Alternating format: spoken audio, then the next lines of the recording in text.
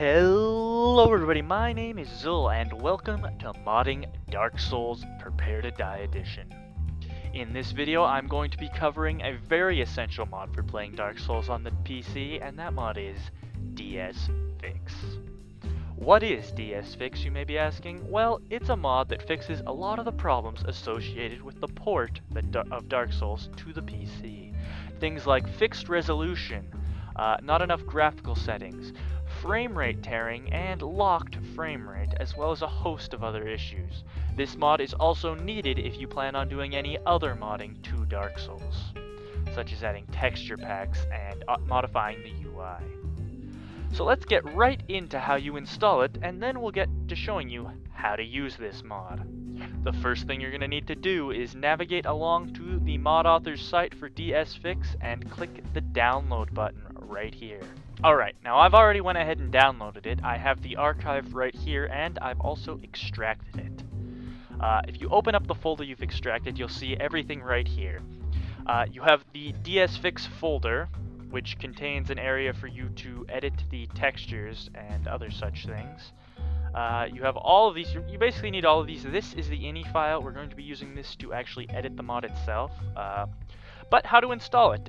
Navigate along to your Steam folder for Dark Souls. This could be computer, C, users, Steam, Steam apps, common. I keep my Steam in my D drive, so just keep that in mind. I'll post up on the screen somewhere here the default installation path for it. And you're going to want to go into the data folder. Essentially what you're looking for is this Dark Souls executable right here. This is where you want to put the files. Then you just select all of these files, drag them and drop them into here. I actually already had this installed, so I'm just going to copy and replace that right there. And we're good. So now DSFix is installed. If we run the game, it should work. One important thing to note is there's a lot of reported errors of using the in-game anti-aliasing and DSFix. So you might want to go into the game's files before you install this mod and disable the anti-aliasing.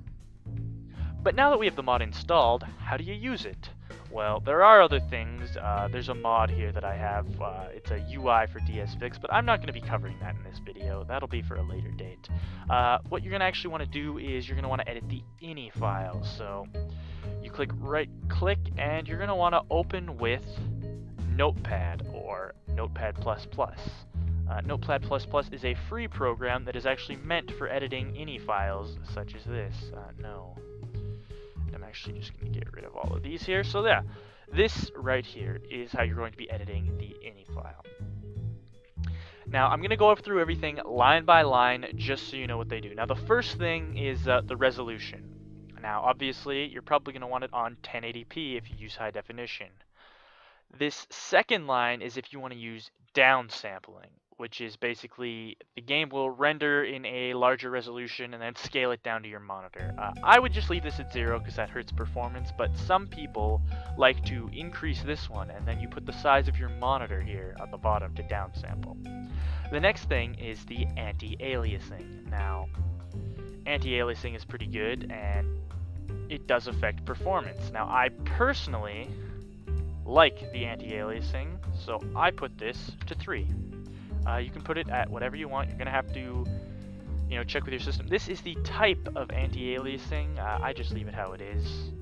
But if you know or want to have FXAA versus SMAA, you're going to want to edit this line. The next line is Ambient Occlusion. This is the darkness and shadows around a lot of things, and it has to do with how the lighting is. It makes the game look really good when you have Ambient Occlusion. I like to actually took my Ambient Occlusion on high, and the scale of it, which is just how it affects performance, I like to leave at 1. These are the different types of Ambient Occlusions. I just leave it as it is. If you want to go into more detail, you can edit this to whatever you think. The next thing is the depth of field. Now this is that sort of hazy thing in the background far away, sort of like when a camera is out of focus. This is really good, especially because there's some pretty poor quality textures in the background of Dark Souls. Now, you don't want this to actually match your rendering resolution. It even gives you a warning right here. Higher resolutions of this are going to impact performance. I personally set this to 810. Gives it a nice mix. As you can see, you're setting it to the secondary number here. The next field here is the depth of field scaling override. I just leave it as it is. It's recommended that way, but you can play around with it if you want. The next thing is additional blur to your depth of field. Now, I like to keep this at 1, just to give you a little bit of extra blur on higher resolutions, but get the original effect as well.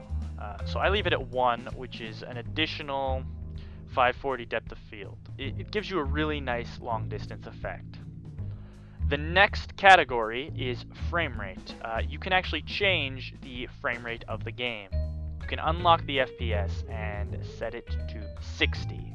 Now, there has been a lot of reports about how this gets accounts banned from Games for Windows Live, etc., etc., but Games for Windows Live is currently dead.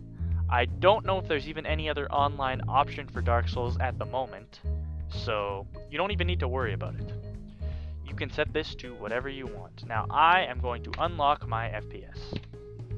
This is the limit, 60 FPS is there, and this is the threshold.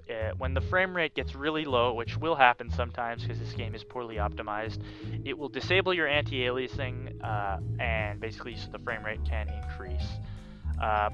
Setting this to 15 is actually a really good number, because a lot of times if it drops down this low, you're going to have some problems. I'm going to change it to 15. The next option is just some override filters for the texture pack. I just leave this as it is. You can play around with it at your own risk, but it does affect performance, so I would just leave this. The next is the HUD mod. Now, DSFix comes with a HUD mod that adds some transparencies and allows you to change things around in the heads-up display.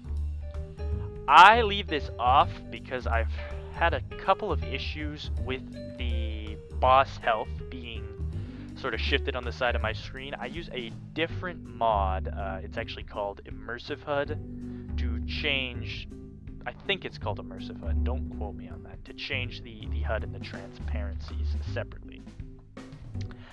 The next option is the window and mouse cursor options. This is borderless full screen mode. This is really good if you use a multi-monitor setup like me and you want to be able to switch in and out of the game.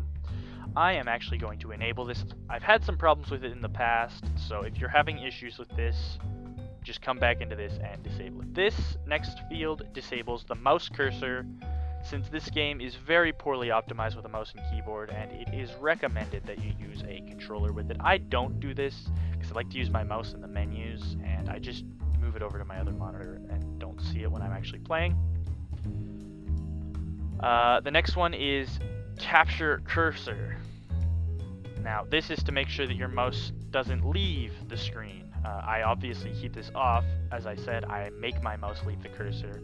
But if you're using the mouse and keyboard, you're going to want this to be captured so that you don't lose it off to the side of the screen like I do. The next option has to do with save game backups. If you want to like save scum or something like that, I leave all of this as it is. I don't really like the backups.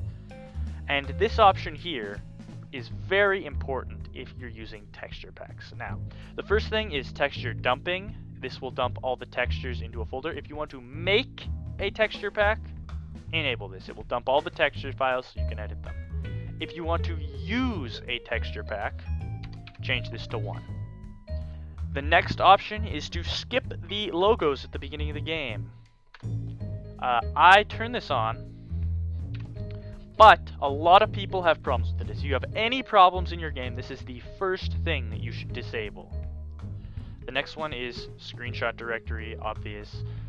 Change the in-game language, and just leave all of the rest of this how it is. Like, don't touch this, don't touch any of the rest of this stuff. Just leave it as it is, and then save. With that, we've edited the DSFix and customized it to our liking. Keep in mind that what I use will not be best for your system, or it might not even be the best way to do it. Your performance in your PC is going to be different than mine, and everybody's computer is differently, so please, these are just basic guidelines on what to do. Now that we've done that, you can play Dark Souls to your heart's content and prepare yourself for death. Alright everybody, so now I've launched the game. Immediately after that ini file, it has skipped the intro successfully. I'm just closing out all that Windows Live stuff. And as you can see in the corner right here, it says DSFix enabled. So everything that I had worked. This is what you need to do. You go into the game to check if you have it installed properly. Make sure your ini file works. I'm actually going to quickly start a new game just to make sure that my character is able to load into the game. So I'm just going to start up the game, skip all the videos and stuff, and make sure that my character loads into the game successfully. Let me just get that guy out of there. And here we are, into the game. DSFix is working. Look at that. I have a good frame rate going right now. I'm getting a solid 60 FPS currently, which is what I believe I set it to. Okay, it went down a little bit. But yeah, I'm getting close to 60 FPS, so the frame rate unlock worked. And everything else is also working, so we're good to go. Alright everybody, thank you very much for watching. As always, I would love feedback in the comments. Any questions, concerns, any sort of anything just makes my day, and I would love it. I'd also like you to stay tuned. I am going to be continuing this Dark Souls series, covering a couple of other mods, how to install them, what they do, that sort of thing. And I'm also going to be continuing some other series. Do you have any recommendations for me? Please leave them in the comments below, and as always, have an excellent day. I've been Zul.